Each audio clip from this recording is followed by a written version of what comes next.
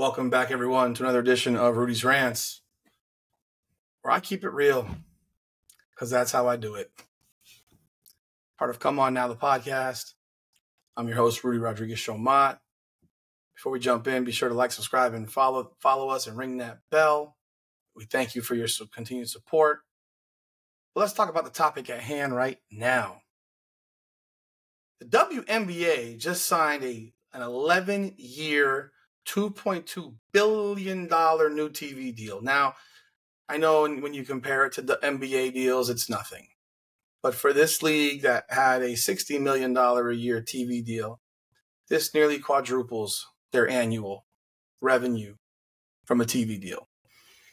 They're going to collect about $200 million a year, and it's reported that they're probably going to add another deal that brings another $60 million in annually.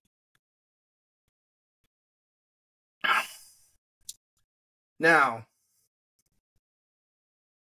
what does this mean?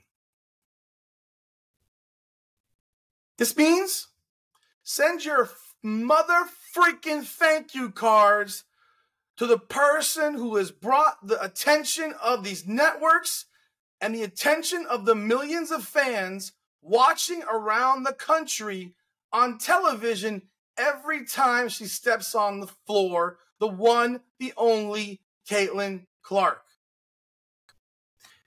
It is not a coincidence that this deal comes now. Because if they had to make that deal a year ago or 2 years ago, guess what? They'd be stuck in a long-term deal with no TV revenue. But because of Caitlin Clark and the attention that outstanding basketball player brings to this league, because of her play, for no other reason, it's her play. The WNBA has capitalized in year one off her back. Now, I don't know what this will mean for salaries for WNBA players. I would anticipate that there will be an increase in max salaries for WNBA players. I would anticipate things improving. I would anticipate that teams playing in Band-Aid boxes potentially move their games to real arenas where adults can go watch them play.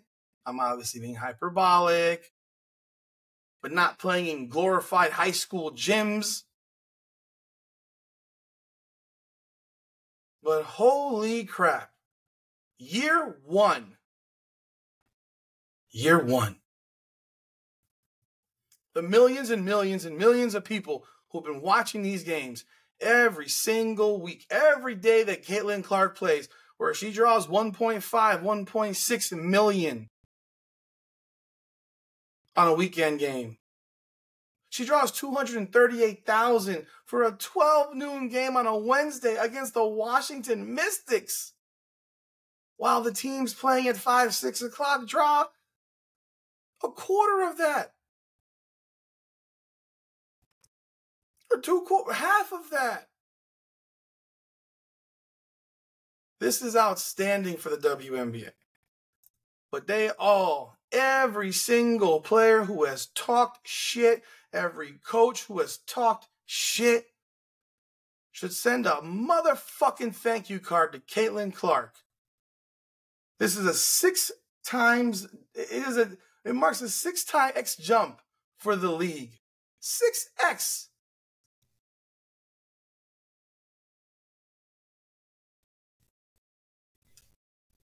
My God. And it happens in year one.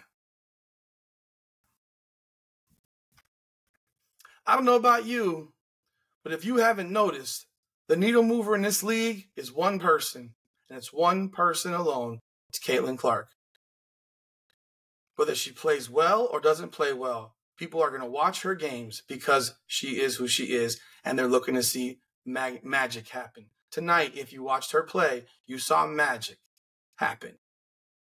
They lost the game, but 19 assists breaking the WNBA record. And before anyone wants to come at me and say it was padded, no, the fuck it wasn't. Her 19th assist made the game 93-93. It made it 93-93. And if her teammates could make open shots, she would have had 25. And I mean open layups. This is an amazing thing for this league, and they all owe it to one Caitlin Clark. Unreal.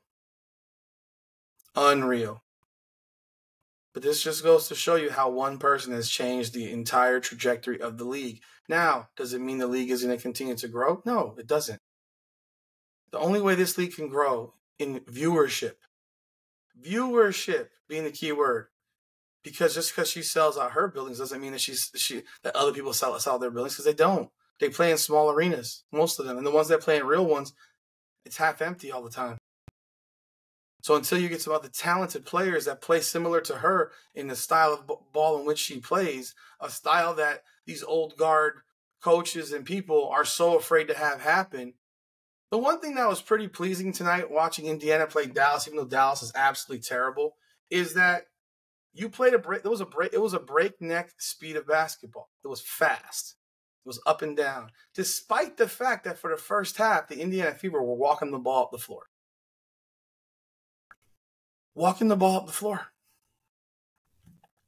Because Christy Sides doesn't like to do things that help you win. She likes to do it her way until it's so far out of control that she almost has no choice but to say, Caitlin, go do what you do. Because again, they're down 16 points in the first half in the second quarter to a really bad Dallas team. But wow, big time. Congratulations, WNBA. Congratulations, Caitlin Clark, because you made it happen. They all should be kissing your ass right now. That's all I got. Be sure to like, subscribe, and comment. Come on now.